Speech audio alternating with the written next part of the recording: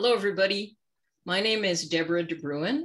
I'm the interim director of the Center for Bioethics at the University of Minnesota, and I want to welcome you to the first ethics grand rounds of fall semester.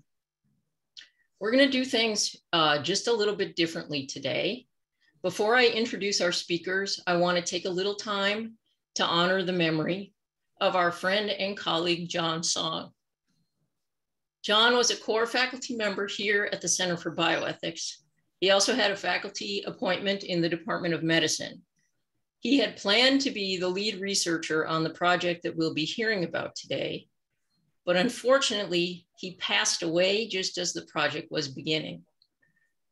We're very much looking forward to hosting a discussion of the results of this project, not just because it's an important topic, but also because it gives us an opportunity to honor John's legacy. We had hoped to gather together in person to do this, but we decided we were not going to let COVID-19 deter us from our plan. For those of you who don't know John, let me tell you just a little bit about him. His research and clinical practice reflected his strong commitment to justice and equity. His work focused primarily on the needs of people who are underserved and marginalized in our society. He worked at Healthcare for the Homeless in Baltimore, Maryland for 5 years during his training. He also convened the first US conference on homelessness and HIV/AIDS through the HIV/AIDS Bureau of the Federal Health Resources and Services Administration. As a faculty member here at the U, he conducted really groundbreaking research, resulting in several publications that were among the first to characterize end-of-life care concerns among people facing homelessness, as well as the first randomized controlled trial of an advanced care planning intervention in homeless populations. He also founded and served as medical advisor for the Phillips Neighborhood Clinic in Minneapolis, a free clinic staffed by volunteers and students with a dual mission of serving those without insurance and fostering meaningful educational opportunities for health profession students.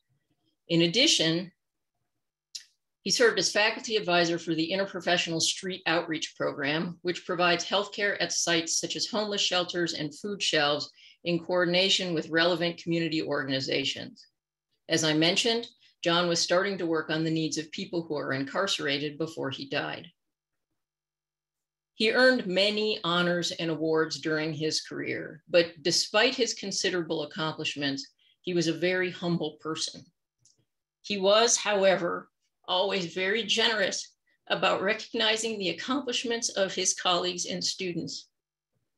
Although he left us far too early, he nevertheless created an inspiring legacy of staunch advocacy for disadvantaged people and compassionate care for everyone. He was a wonderful teacher, a devoted mentor for his students, and a warm and wonderful colleague. We know that there are a lot of people who want to help us remember John and keep his legacy alive. So we have a short video presentation to share with you with remarks from some of his friends and colleagues.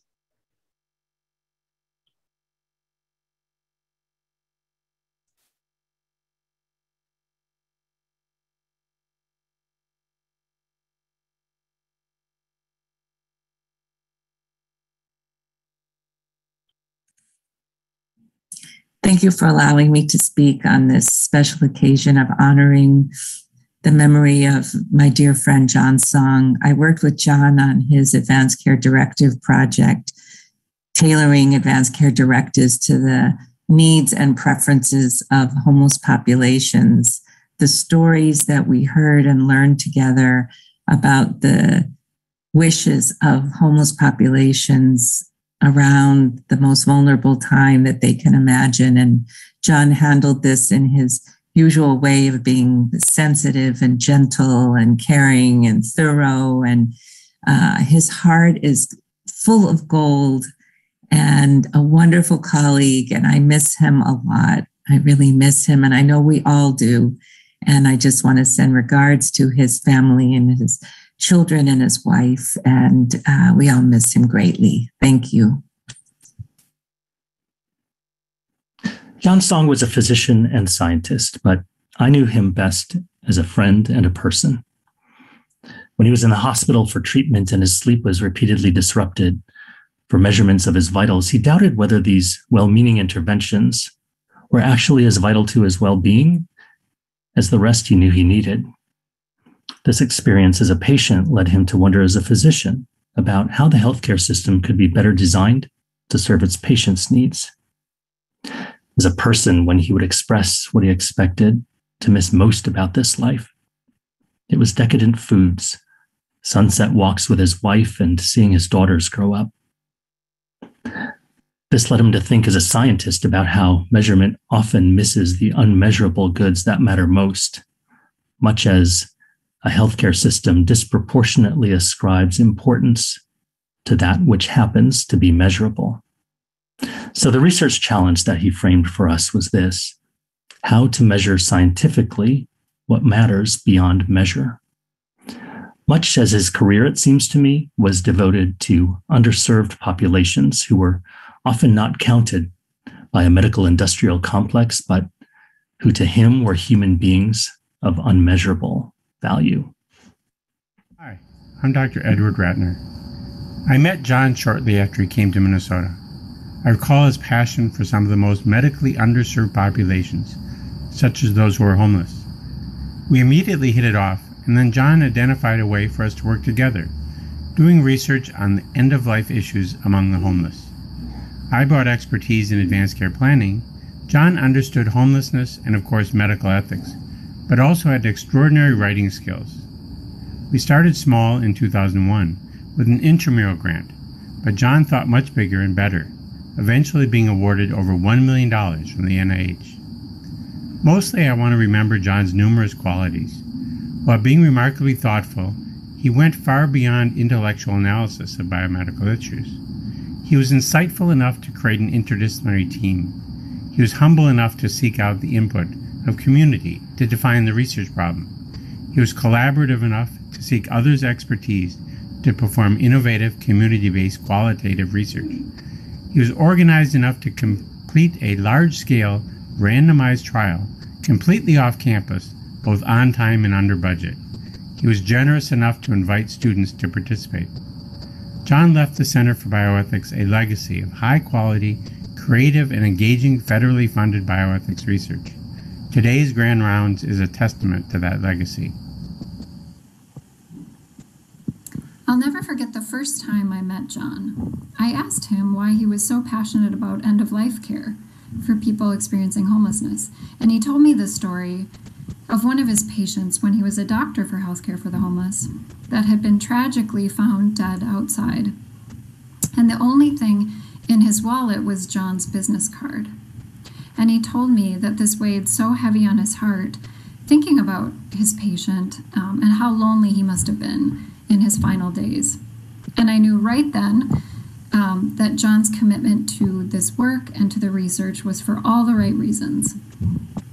And I know that everybody who knew John could see that kindness and compassion in his eyes. The last time I saw John, he told me to never forget him. We will always remember you, John. You will live on in me, in everyone who knew you, in your research, and in all of the patients that you cared for and loved. John Song was a colleague of mine for the entire time that he was at the Center for Bioethics at the University of Minnesota. He was one of a minority of bioethicists to focus on people who live in our field's blind spot. A great deal of bioethics focuses on the problems of those people who have care and who want to refuse it, rather than on those who face enormous social, mental, and physical barriers to getting into medical care in the first place. Much of it treats health disparities as a side problem rather than as the core personal experience. The concerns of bioethics radiates outward from the academic health centers, ICUs, and research programs. And as a result, the field is often caught uninformed about our socially approved and ignored institutions such as prisons, nursing homes, and dispossessed neighborhoods from which catastrophes incubate in silence before they emerge full blown, just as COVID did. John Song made the study of end-of-life care for persons in homeless shelters the focus of his work. 600,000 persons are homeless in the United States. That's more than the number of people with Parkinson's disease. In times of good health, they face enormous barriers to health care. And as they become disabled in the arc towards death, their needs and their vulnerability increase. John cared about them. Read his papers about memorial services in homeless shelters, which comfort the living and the soon to die as the alternative of simple disappearance, in which a person dies and is spoken of no more, only as a stranger takes the empty cot. Read his papers. You'll hear in them a humanity and a willingness to learn from those who are ignored, from those people who our field would see if it did not have them in our blind spot. We should all do as well as John.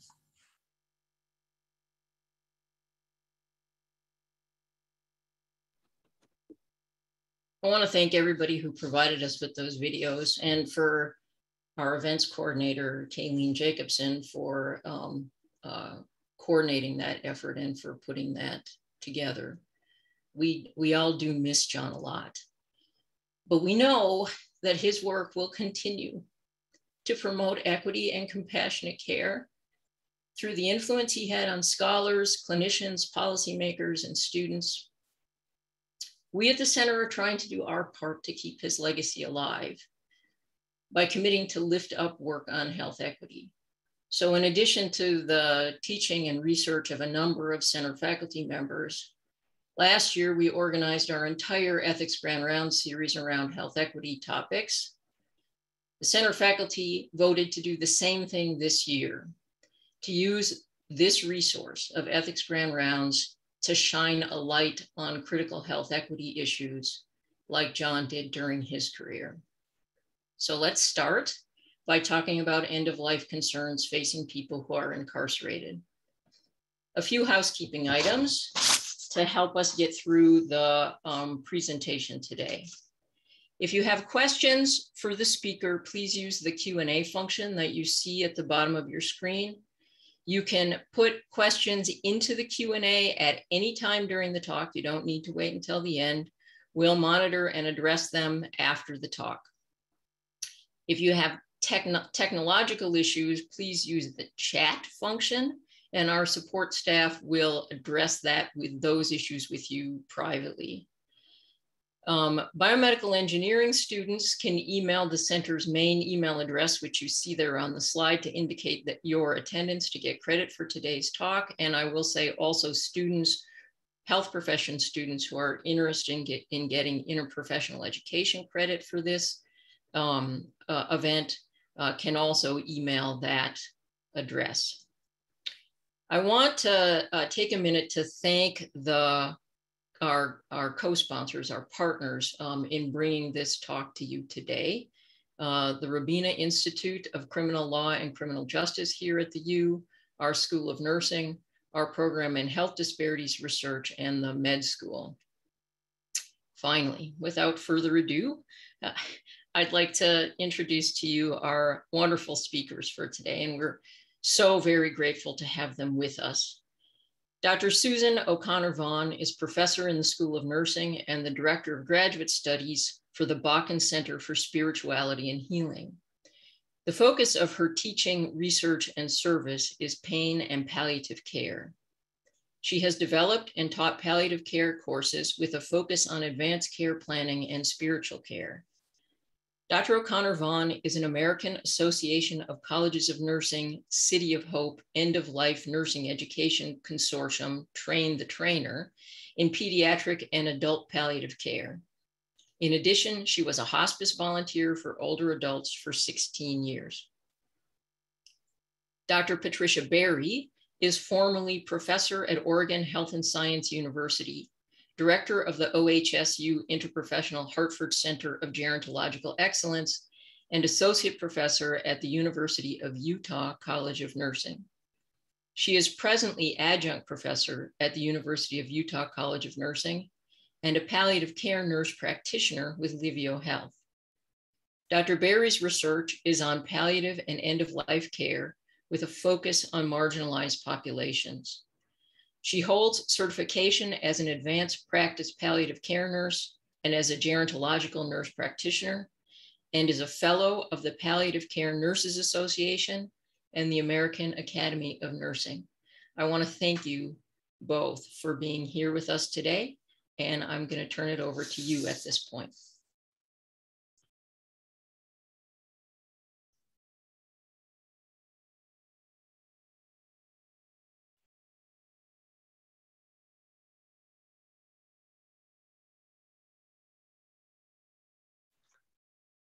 My name is Pat Berry, and as you know, I am a partner in this research, and my role here today is to give you all a little background about how this whole project came to be, and also then to set the stage for Susan to talk about the results of our study.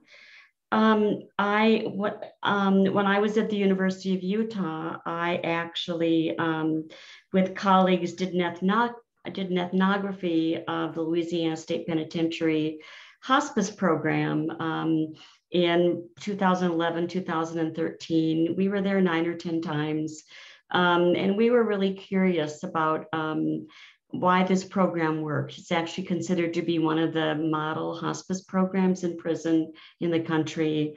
We got to know people well. We interviewed all their volunteers. We also did a very extensive medical record audit, and we also interviewed staff. And during that time, and as we completed that study, I got very curious about the role of advanced care planning, in this population. This research was done with a colleague of mine from Utah who has an extensive background in corrections, end-of-life palliative care, as well as a social work colleague who also has background in end-of-life care and grief and bereavement.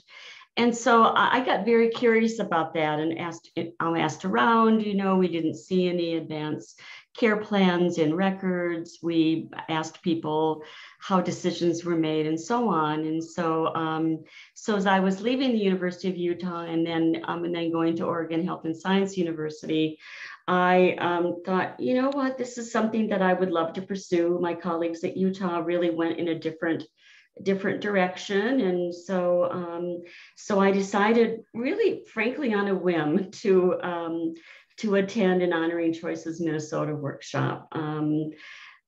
My daughter lives here. We actually ended up relocating here to Minneapolis for a grandchild about 4 years ago. And as I went to that meeting and talked to people, probably 5 or 10 people said to me, "You need to meet John Song. You need to meet John Song." And so soon after that, we were here for a Christmas, for the holiday celebration, and he and I met at the Starbucks on Lindale, very near to his house. When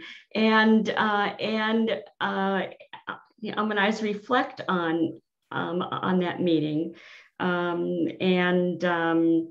and also the comments that many of you have had already today, we became fast friends and colleagues.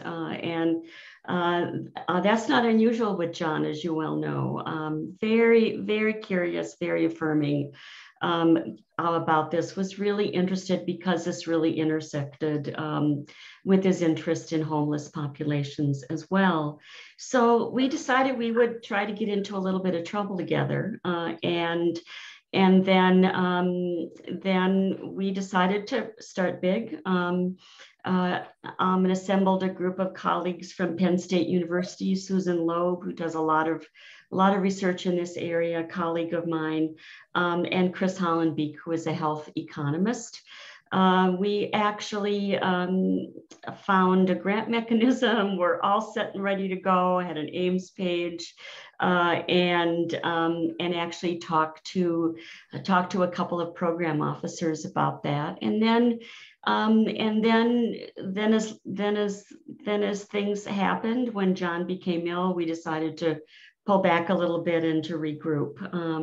Also understanding that if we were to ever move this work forward, that we would have to do some preliminary work, focus group work on adapting my directive that was created with colleagues in his homeless study for use in prison. I began building relationships in Oregon, and then we found the Hillman grant mechanism.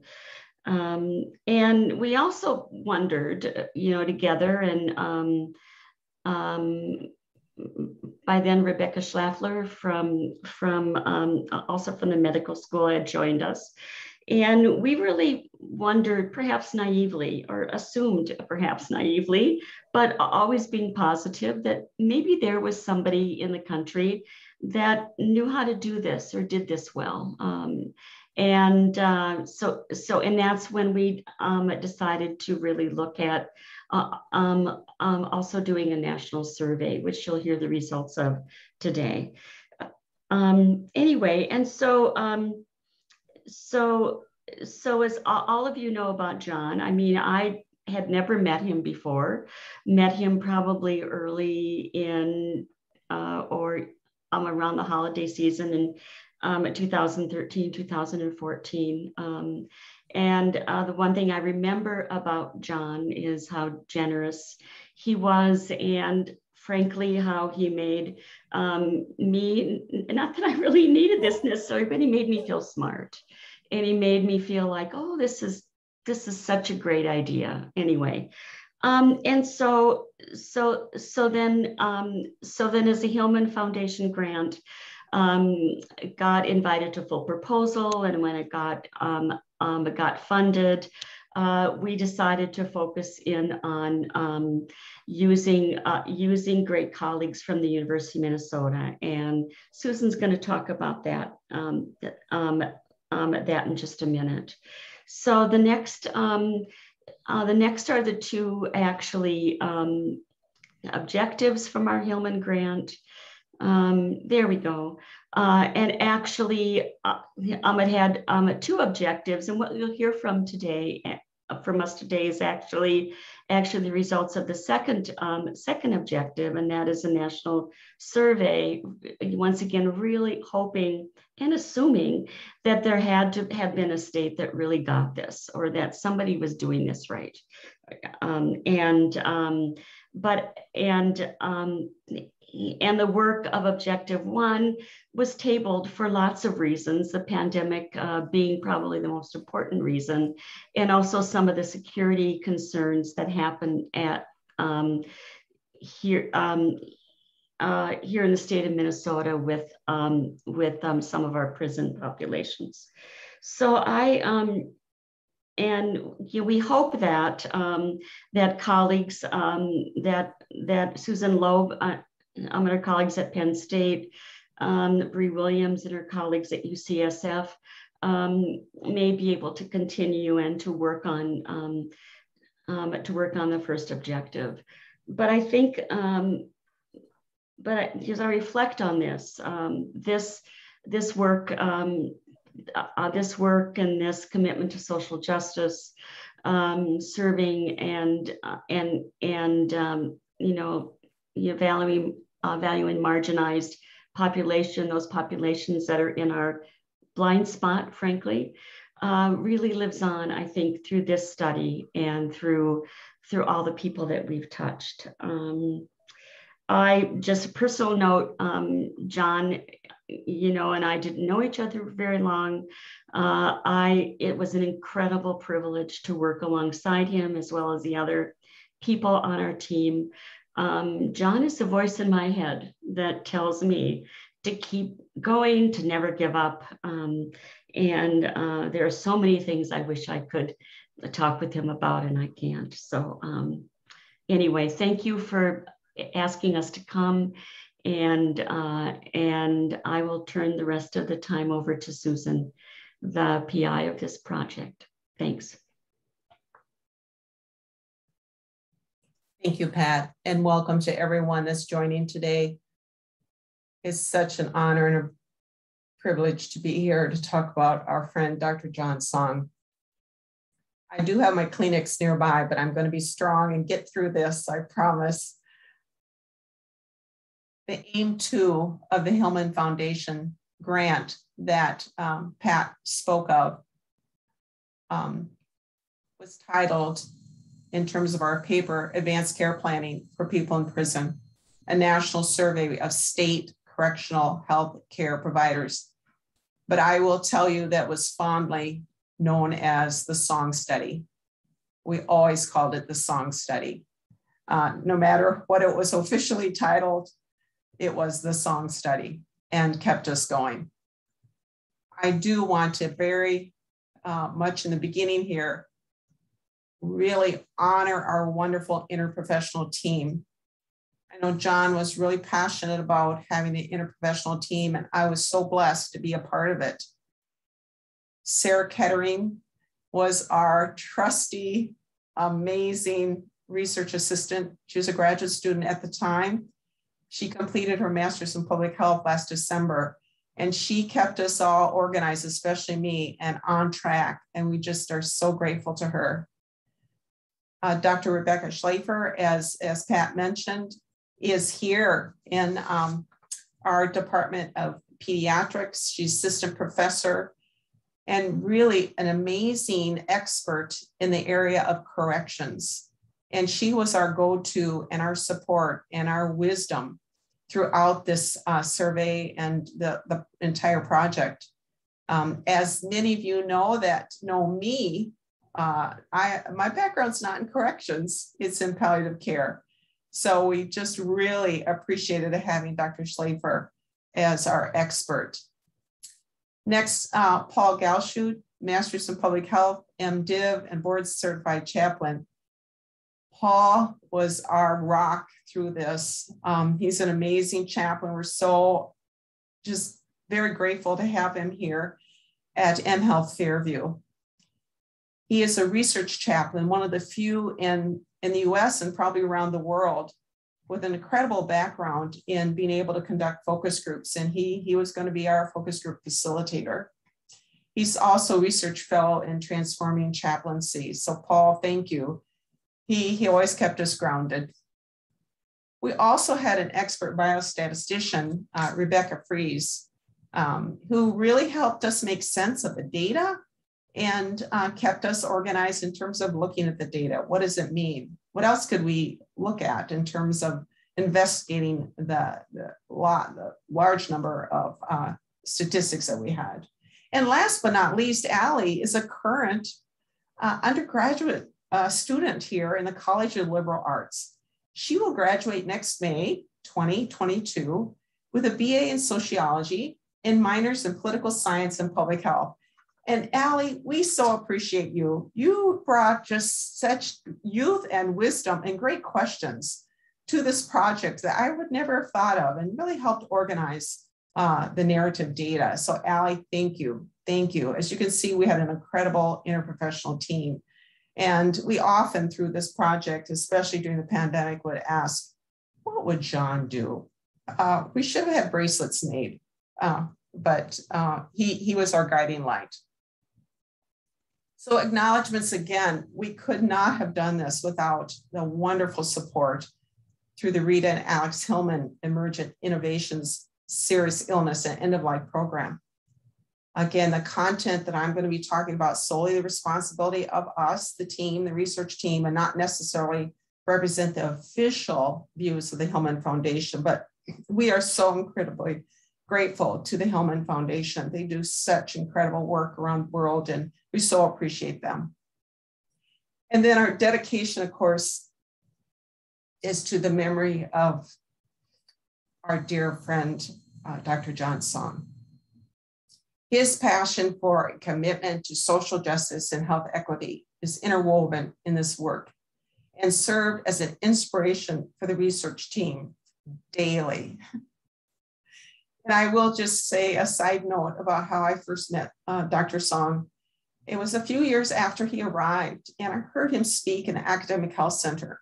And I was so inspired by the work that he did with underserved populations.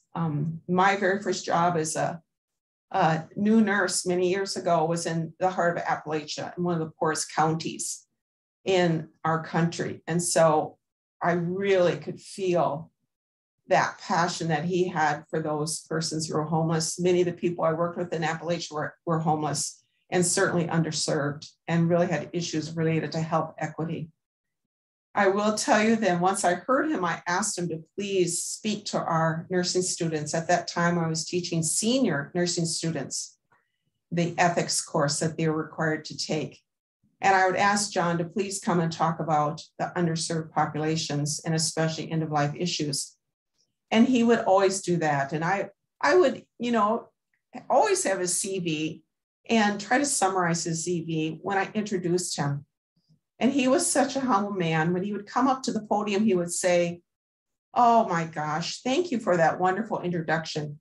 Even my own mother would not have given such a glowing review of me." So a great sense of humor on a topic that could be really challenging. I do think about the hundreds and hundreds and hundreds of current nurses who were inspired by him and doing this work because of him. And many went on to volunteer at the Phillips Neighborhood Clinic, which was really, really great. The last little side note I'll say about John was quite a few years ago, I was at a nursing conference in Baltimore. And sitting there at this conference, there were some nurses from Baltimore, and they said, "University of Minnesota, do you know John Song?" And what a blessing for me to say, yes, I do. So his legacy was certainly living on in Baltimore.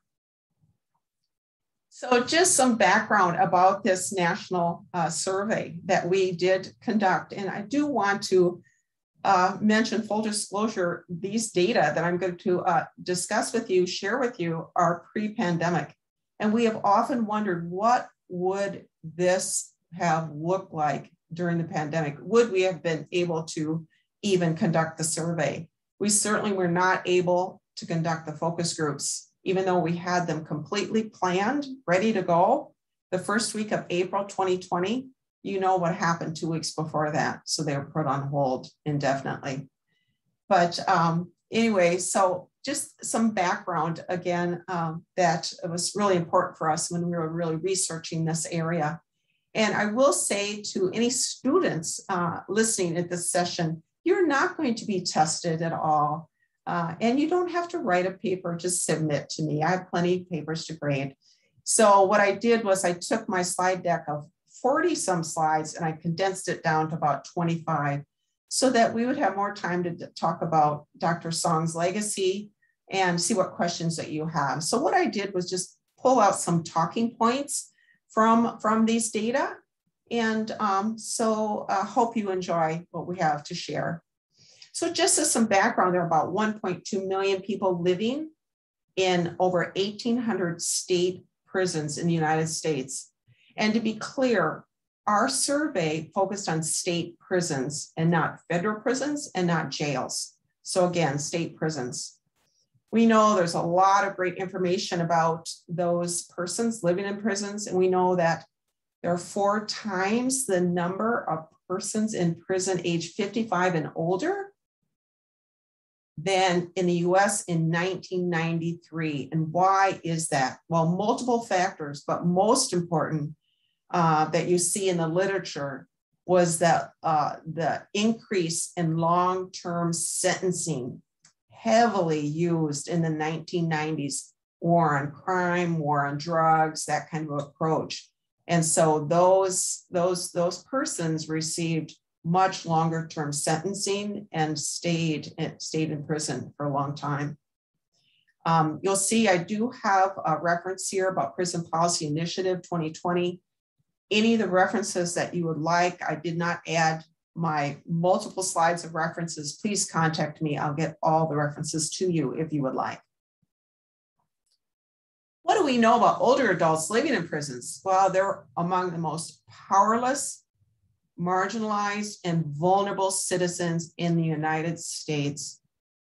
They have a much higher prevalence of chronic and comorbid illnesses, such as higher incidence of hypertension, asthma, cancer, and hepatitis than the general population.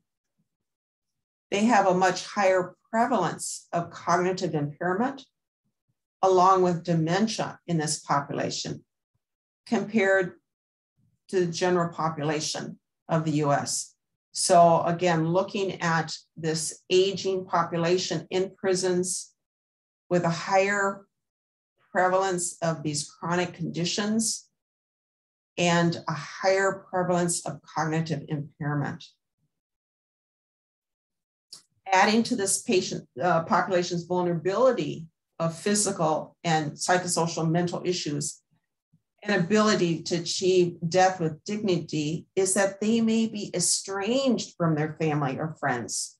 They may be long disconnected from anyone who might serve as a support person through their chronic illness, through their health challenges, through their cognitive challenges.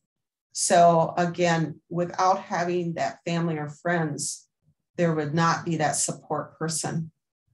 So being unrepresented and without advanced care planning, this leads to care that's not wanted. Possibly they do not want the type of aggressive care that is offered, or they may not be receiving adequate care that they actually deserve.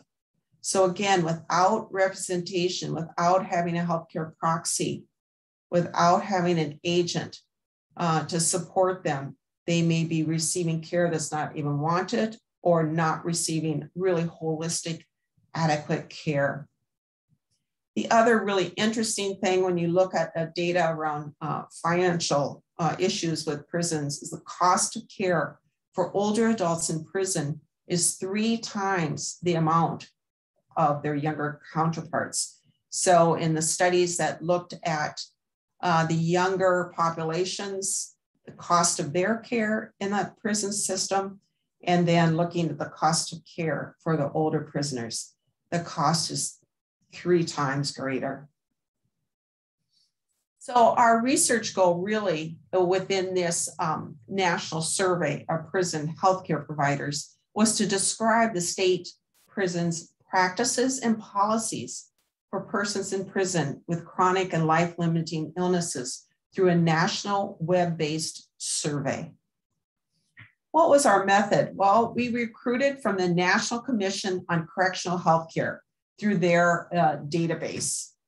And our survey, which I'll talk a little bit more about, we used that survey. Our first email went out with an invitation to over 3,941 addresses through this national commission. So almost 4,000 addresses. We sent a few weeks later a second invite because there were quite a few that were, not the correct address, no longer had this address. There were issues related to the address. But with the second invite, we had almost a 94% delivery rate to an address. And we had in total then about a 23% response rate. And the final sample size was over 1,055 completed surveys, and that's completed surveys. And again, when I look at that response rate, I think about what if we had conducted this during the pandemic, which would have been a big if, but what would have our response rate been? So we were pleased with that rate. Another, in terms of looking at the measure, we used an online survey. It was our interprofessional team developed this survey, tested this survey, piloted the survey. It was 40 multiple choice and open-ended items. The completion time did not really take too long, 10 to 15 minutes. And so even though there were 40 questions, they were pretty easy to answer pretty quickly. The questions in general focused on policies regarding advanced care planning within their prison, decision-making within their prison, especially around end-of-life care. What was their policy on compassionate release, and a variety of other items that we'll talk about. We also asked for their participant demographics. Please tell us about you and about your professional experience, and tell us about your facility. We'd like to know more. So jumping to the results, some of the really interesting participant characteristics. Again, these are the people that completed the survey. Average age was 52 years old, again, for the participant completing the survey, with a range of 29 all the way up to 73. 71% of the participants who completed the survey identified as female. 82% identified as white. 53% worked in corrections 8 to 20 years. And we kind of collapsed a couple of those year spans, but about over half had been there, at least 8 all the way up to 20 years. And 46% were registered nurses. So again, when we look at the participants who completed the survey, almost half were registered nurses within this state prison systems. Some of the really interesting facility characteristics, 80% of the participants were working at all male prisons. So these were prisons that were totally, completely male for men. The average size in terms of the prison population was 3,577. So that was average for the respondents who completed the survey. 40% of the participants were at maximum security. And on average, which is interesting looking at some of the things specific to the facility and their policy, on average, 3 people were released for compassionate release per year. Now that's an average, 3 people were released. And think about the average prison population size of these prisons. On average, 4 people were transferred outside the prison within days or weeks to live. So on average, 4 people were transferred outside to another facility or home or somewhere else. Some of the results related to the health care questions, 62% reported no end-of-life program whatsoever within their prison system. Again, 62%, so 2/3 reported they did not have a hospice program. 71% did modify visitation for those who have weeks to months to live. So that is being a little bit more flexible with visitation for those prisoners who only had weeks to months to live. An increased number, 78%, modified visitation for those persons in prison with days to weeks to live, so a higher percent. And then 85% stated that they provided prisoners, persons in prison, the opportunity to complete a healthcare directive. Now, exactly when they completed the healthcare directive is still, you kind of question that, but 85% of the participants said, yes, we do provide our persons in prison the opportunity to complete one of our healthcare directives. So related to that healthcare directive, let's look at decision-making.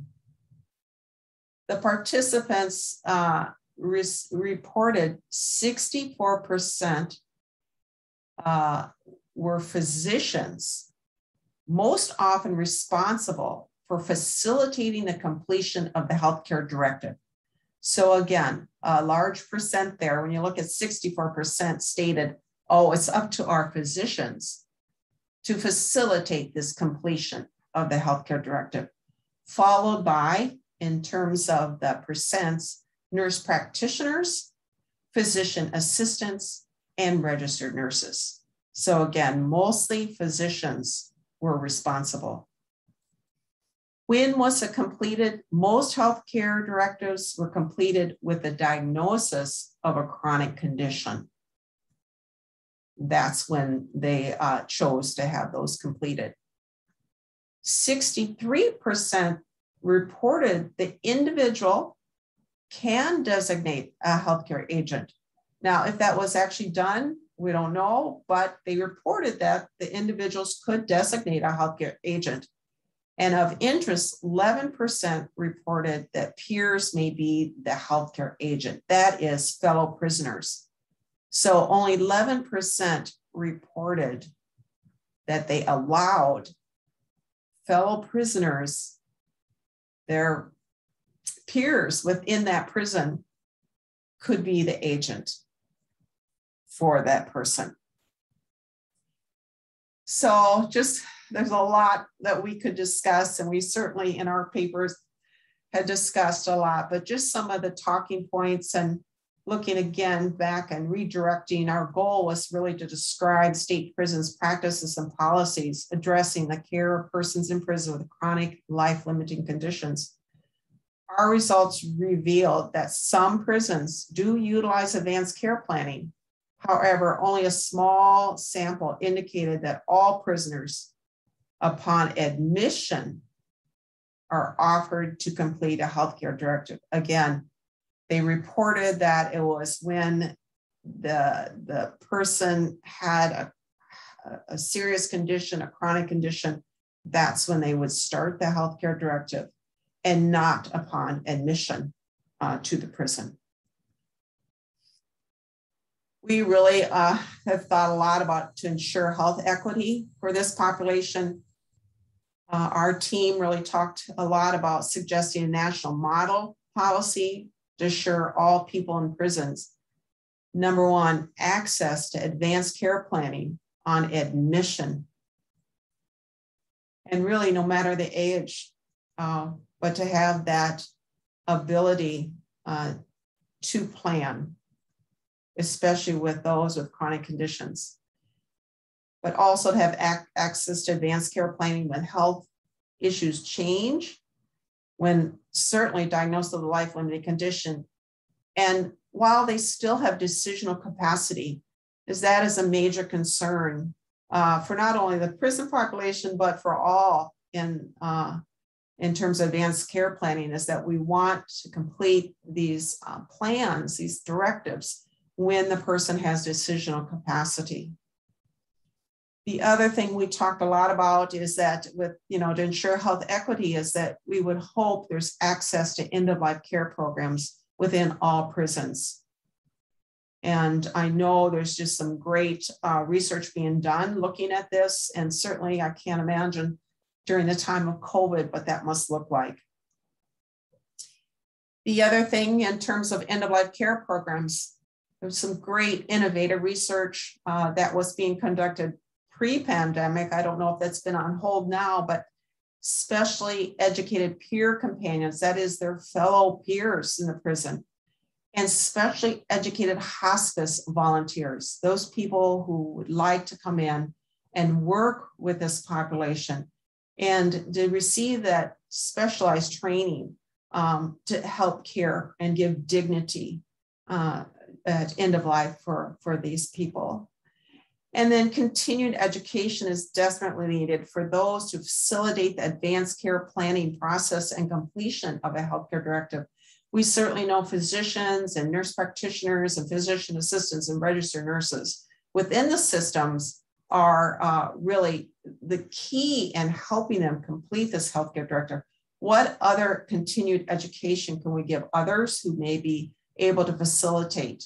And for those who are facilitating, what other education might they need? So more research is needed in these areas. And I could have repeated that on every slide. More research is needed in these areas and for this very special, vulnerable patient population. In conclusion, we know that the US prison population is aging. It's putting a heavy burden on staff providing care in state prisons. We know the current prison healthcare infrastructure wasn't designed at all for those who develop chronic conditions and need end-of-life care.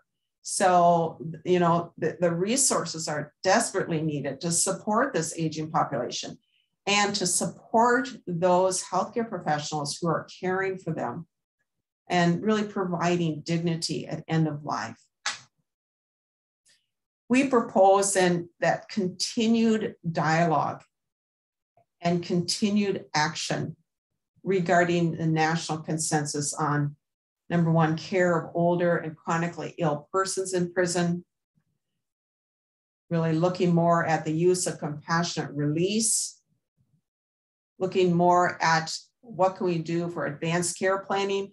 And we do know that the National Commission on Correctional Health Care has standards on advanced directives. And what else can we do to help facilitate that planning and those policies within all state prisons? And then we need continued dialogue and action for really holistic, compassionate, end-of-life care that Dr. John Song would want us to be passionate about and to provide. Again, I mentioned references. My many references are available for this presentation upon request. Please contact me. I'll get any of this information to you, but I wanted to be really sensitive to our time together and be able to spend more time in discussion. And I'll move to the questions right here. So thank you. I tried to end on time. So we're going to move into the discussion portion now. And let me just remind folks, use the Q&A function if you want to ask a question. And, you know, we'll work through those questions as they come in. I see that there are some questions in the Q&A already. There will be an evaluation that you will be given that we'd ask you to fill out to help us sort of understand your experience here and your suggestions about further Grand Rounds topics. It'll pop up in your web browser as the event ends, but you'll also get a link in an email that we'll send out after the event. And we would really ask you to take a few minutes to fill that out because we take them very seriously. Again, biomedical engineering students and folks who are interested in getting credit for health profession students who are interested in getting credit for interprofessional education. There's a link in the chat, but you can also email the center's main email address, which you see there on the slide, to get information about what you need to do to get credit. This presentation is being recorded. So that'll be posted as soon as possible after the presentation is over, once we have a chance to see to that. So with all that said, we'll move to the Q&A. One question here is about whether you've approached the US Department of Justice to see if there were existing programs that might be federally funded. I think I'm guessing that the questioner means existing programs around end-of-life care in prisons. I know that you were really focusing on not federal prisons, but state prisons. But do you have any information about what happens at the federal level? I know we focused on state, but Dr. Berry, could you add comment? Thank you. We decided to only focus on state prison because of how advanced care planning and advanced directive is actually is actually under each state. Federal prisons are also subject to different sets of standards. Federal prison infirmaries are surveyed and accredited by the Joint Commission, whereas state prisons, are not. And we had hoped to do these focus groups locally. We'd hoped to do these focus groups in Minnesota. And so we really looked at only state prisons. We also decided not to look at jails because jails have a whole different population. Good question. Maybe as we continued our quest into finding something that works, that would be an interesting next step as well. So great question. Thank you. Next question is about whether it's common or uncommon for state prisons to have chaplains.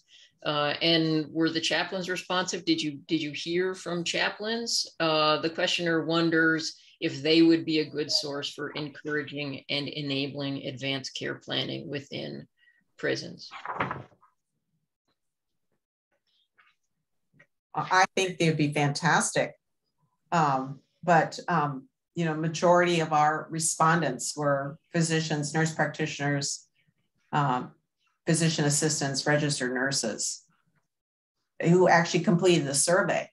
So, the big question is, whether or not they did have chaplains is a good question. And it'd be fantastic if they all had chaplains. Mm-hmm. I think that it really depends, on the state and on the facility. My main experience with prisons is in Oregon and in Louisiana. I know that the Louisiana State Penitentiary, they actually have a seminary that is on site, and there are several chaplains that actually work through, they actually become credentialed and then work. They are offenders too, but I think that the chaplain's role in helping people think about preferences and so on is critical. We had really hoped to, and I think hopefully we made this clear, but you wanted to look at not advanced care planning as an end of life, but really upstreaming it so that when people get more ill or perhaps even get diagnosed with a life-limiting illness, that advanced care plan can actually be and that advanced directive can be reviewed and modified. And we had actually hoped in our first objective with our focus groups is to figure out the best way to implement how people could actually complete advanced directives and have an advanced care plan discussion. So to be determined, I guess. So the next question asks about prisoners on death row in some states. So not here because we don't execute prisoners in the state of Minnesota, but in some states, did you get any sense from the data about whether there are differences in advanced care planning for prisoners on death row? I don't remember that in the data at all. And I reviewed the data just recently, and I don't remember any comments. Pat, do you remember any comments about death row? I don't. No, I don't. And I don't think we asked about that no. Actually specifically, because at the time we did the survey, if memory serves me, we were not as interested in that,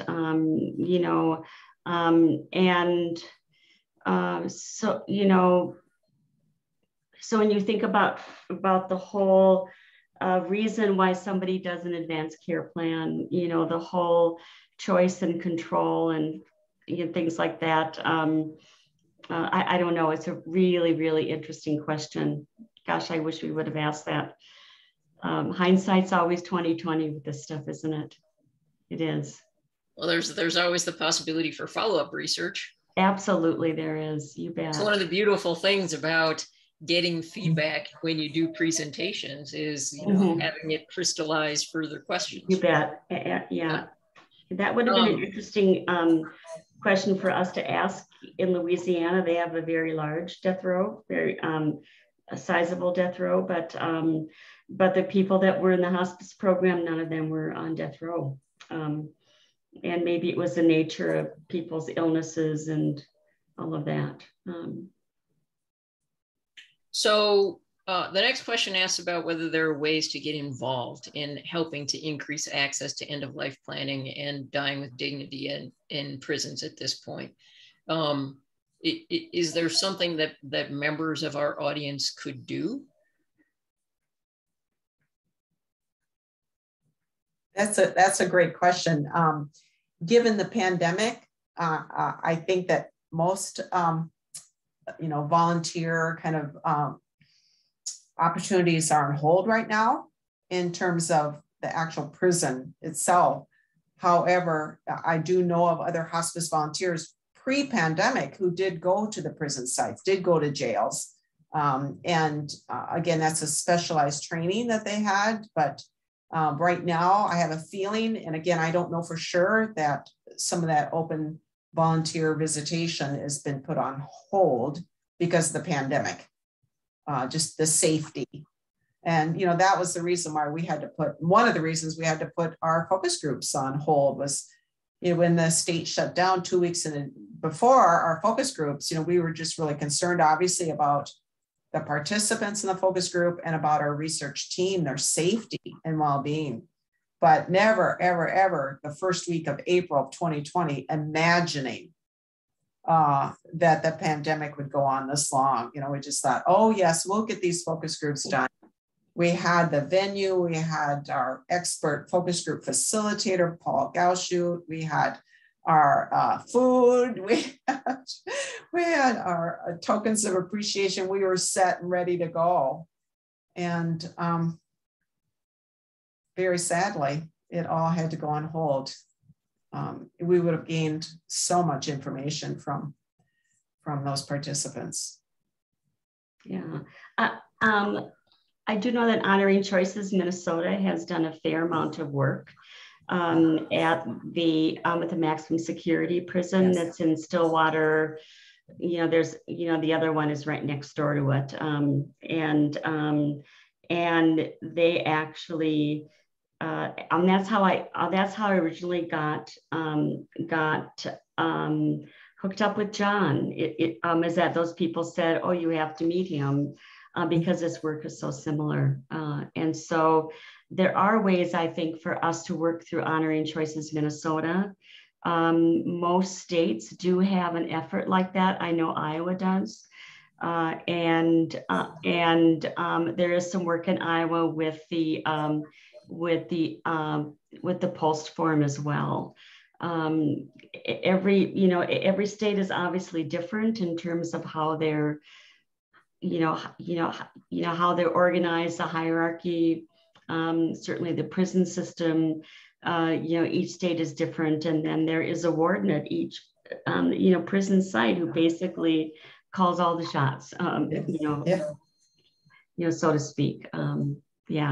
So I think that for those of us that are in Minnesota, Honoring Choices is a really good way to get involved, and in other states to look up whoever is involved with that state's advanced care planning efforts as well. That's a great idea. Absolutely. Yeah. So I wonder if there are outside of those sorts of volunteer opportunities, I wonder if there are opportunities for advocacy work that wouldn't necessarily require volunteering in prisons, but that could involve advocating for better practices around end of life planning in prisons. Do you have any suggestions or ideas about that as an option?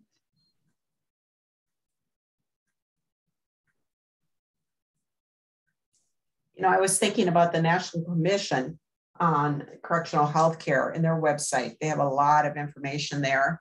That was an excellent resource for us. And so I think, that would be a great place to start to look at that particular commission.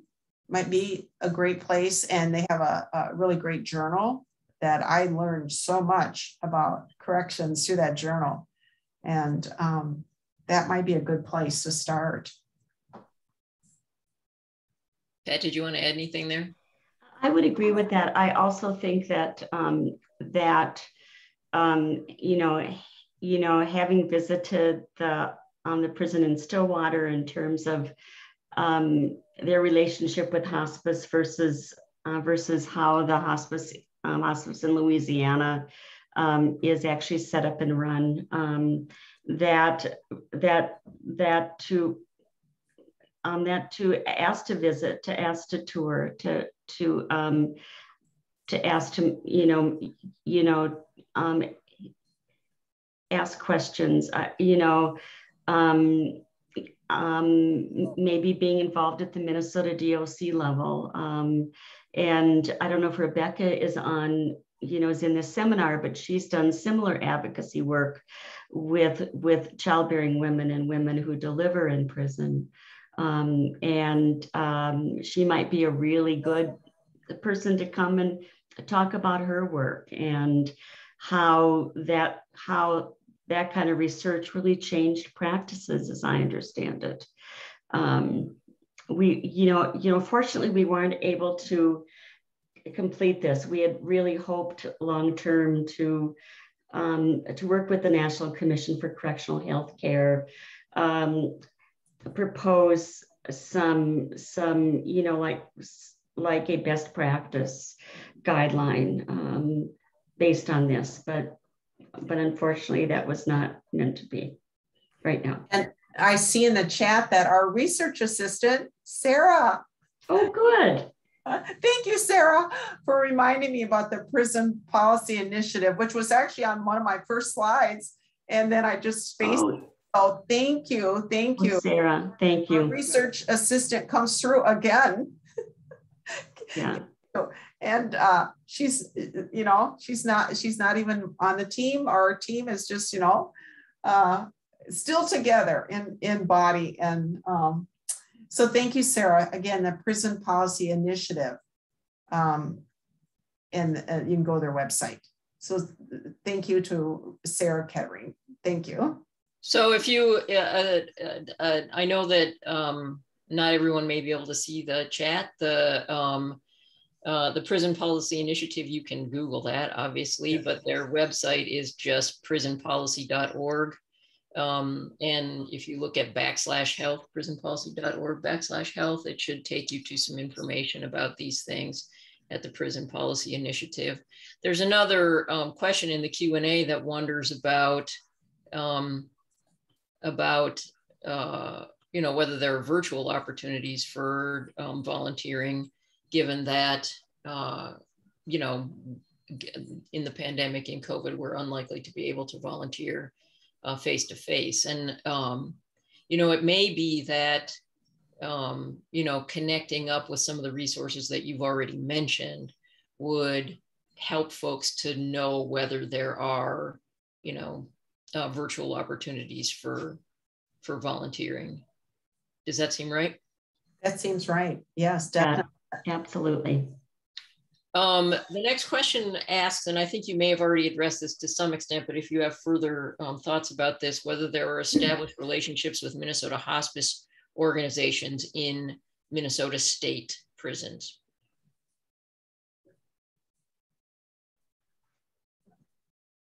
There used to be, as I understand, the Stillwater prison, I think, contracted with a hospice program, and which actually sent in volunteers and staff.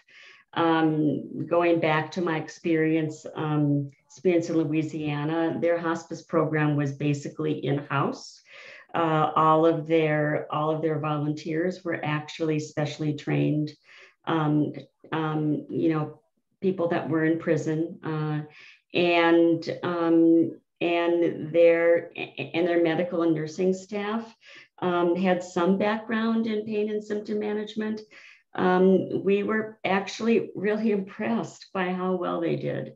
And I think that and how their symptom control was really pretty impressive when we looked at records. So the issue always, of course, is security and assuring that people are safe and that the people that are already in prison, security is always number one.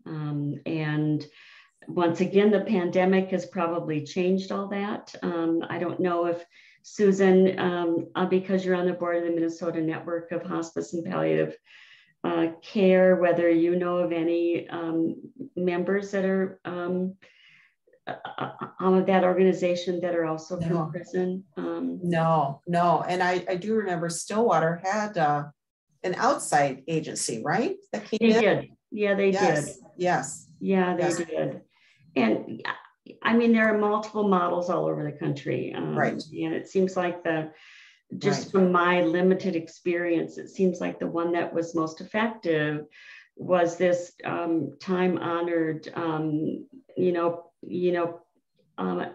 program at Angola, frankly, and how the volunteers were really very very concerned about it continuing. Now, Angola has a unique population in that about 90% of the people who are there will live there till they die. So there's a whole different motivation where I think people are paroled and released a lot more from at least the prison here, as I understand. There is so much work to do in this area. And there's so many different ways to approach this, but I think the message here is that there's just a lot of work to be done, and we can't give up. So, Pat, I'm trying to remember.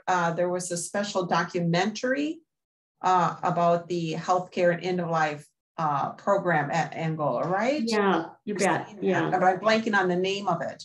Yeah, it's called Serving Life, and it's, I think, pretty available widely. Yes. And it is a documentary that, in fact, we were there when they were shooting some of it. And it is, and I think Oprah Winfrey's channel took it up and all of that. It's we found it interesting because it really played up kind of the redemption narrative for these hospice volunteers. And we never asked why people were in prison. The volunteers that we interviewed, we didn't care about that. And they put that front and center in this documentary, which was actually, to be honest with you, pretty jarring because we'd actually met many of these people, and we didn't really care that it wasn't relevant to. That really wasn't relevant to our research. So. But there's also one that is actually was shot in Iowa, and there are a handful around. But I think Serving Life is the one that you're talking about. That yes. Was LSP. Yeah, it was very, very impactful. Yeah. So I want to say there is someone from the Minnesota Department of Corrections. I saw that. Yes, and she's inviting you to connect with her because she thinks that she'd be interested in connecting with you all and seeing sort of how you can help them and how they can move this discussion forward at the Minnesota Department of Corrections. So that's an awesome connection to make. Here's an important question: whether you have information on that ethnic breakdown, racial and ethnic breakdown of the prison population, and whether the responders to your survey reflect the population that they're serving, whether there is racial and ethnic concordance there between the people who are doing advanced care planning discussions and the folks who are, being engaged, the people in prisons, and whether you see, the question is whether you see possible discordance there as a potential barrier to the completion of a healthcare directive. It's a great question because these issues around, that it's sort of equity issues piled on top of equity issues, and it's important to think about those concerns about intersectionality. Mm-hmm. Pat, do you want to tackle that one?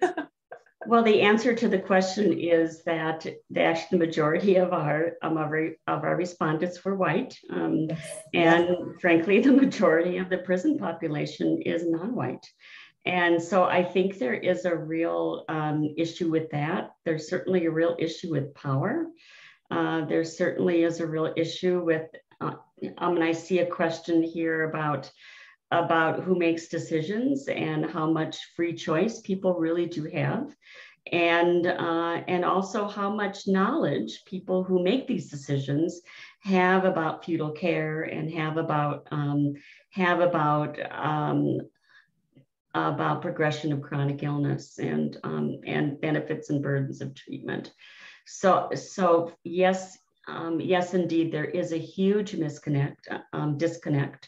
I think that that certainly, affects us as it affects everything. And training peer volunteers, training peers to conduct this work, is probably a really good first step here. Is to help. That would be my suggestion, but there is a real issue about who's in charge and who's living in prison. When I first started looking at these data when they were coming in, I thought, oh gosh, this is an issue outside of prisons, that our healthcare professionals do not necessarily reflect the patients we care for. Yeah. And I can say that being a nurse for over 40 years, it's still a challenge. So, but this seemed even more intense in terms of that differences between who's providing the care and that population that they're caring for. Very, very different. So great question, and more work is needed. It's the theme of today for sure. Yes. Oh, boy. So one questioner asks about what's in, whether people who are incarcerated have the same rights regarding advanced care planning as the rest of society. And I think, that's a huge question, obviously. And, to some extent, I would imagine the answer is, well, everyone has a right to do advanced care planning. The question is really, in reality, are those rights realized, right? But I'm also, if I can just sort of tag on to this question, because there was so many things about your talk that I found really interesting, but one of the things I found really striking was the bit of data that said only 11% of your respondents, said that in their facility peers were allowed to be agents, which is really striking because your choice of who your agent can be is not limited, or not so limited, when you complete an advanced care directive or a healthcare directive outside of prison. So I wonder if you can talk a bit about sort of the disconnect in rights in prison and outside of prison. I'll just make a couple comments. Our participants, 85% reported that they provided persons in prison the opportunity to complete a healthcare directive.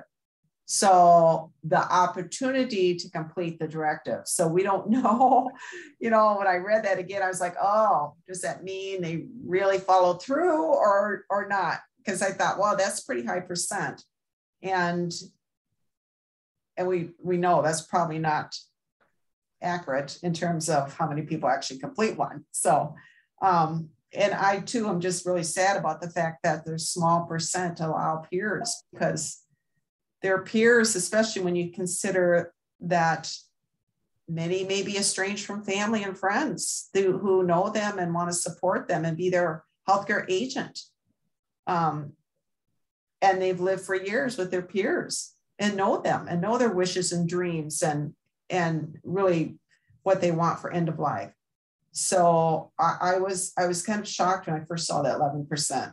I like, are we sure? Or we got to go back over this to make sure these things are correct. Yeah. So, yeah, Pat. We at the very beginning hope to answer this question, because I think this is $1 million question. Is that how much control do people really have?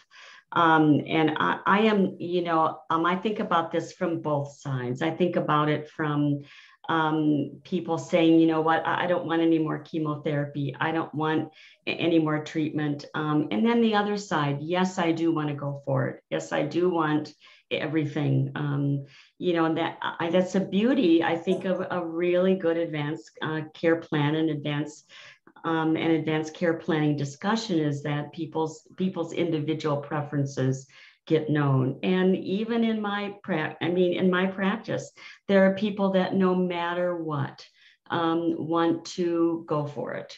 And we had hoped to tease out those issues. Seems like, this is way beyond our data, but John and I talked a lot about wondering about how much control people really have, especially when they're not able to fully participate and when they don't have anybody to actually represent their wishes. Much like the people that he and colleagues worked with in the homeless population. So when is too much too much? When is futile? When does that when does that become basically cruel and unusual punishment, to use part of the constitutional language here? We were really interested in that, and we were hoping to get at that during our focus groups, and also focus groups of people, people in leadership as well. But that still is something that really, that question, I think, to me, is really one of the most important ones. So if you have an advanced directive, what does it do, basically? Both sides, limiting foregoing treatment as well as wanting everything done. So, because there's also financial issues here too. Yeah. Hospitalization is expensive, because oftentimes people have to go with security, with guards and 24/7 and all of that. It's very expensive. So I see that there was a question about, that looked just like a question of clarification about what is an ACP facilitator. It's really somebody who facilitates discussions around creating an advanced care plan. Is there, just to clarify, is there anything else either of you would say about that in particular, about what that role is? No, I think that pretty much captures it. And I think there may be a myth that you have to be a healthcare professional to do that. You don't. There's actually the Honoring Choices Minnesota people have a very nice way of helping people through that discussion. There's another organization that's called the Conversation Project that's totally free, that you can, that easily could be adapted really to any population. And the Respecting Choices people out of Wisconsin, really the main focus of their training is non-healthcare people. basically to facilitate a discussion. As opposed to 25 years ago, there are so many resources now out there but a good place to start, I think the Honoring Choices Minnesota folks are great, and they've done a nice job as well. Thanks, Pat. Couple of additional questions, and we only have a couple of minutes, so we'll quickly. One is about whether hospital admission is a possibility for end-of-life care. And I think you've already addressed that to some extent, Pat, in terms of the sort of barriers to using that, or at least the expense of using that. There's also a question about palliative or comfort care options. I don't know if you want to say more about either of those two things. Well, I think this is really dependent on the state. I think some prisons don't have the capacity to deal with people. They don't have an infirmary, for example, at all. And that's what we saw with people being transferred to a different kind of level of care. I know, just speaking from my experience in Louisiana, they would get people from other facilities in the state. I think one of the women's prisons in Louisiana also had an infirmary. And, the purpose really, to be transferred for the hospital usually is for people requiring hospital level care. And so, and so certainly you can do comfort care and palliative care. This may sound like heresy, but it's not really hard to control symptoms. Really, to really control most of the symptoms and to understand it. Once again, the issue, I think, is helping staff learn about that and to normalize the normal signs of approaching death.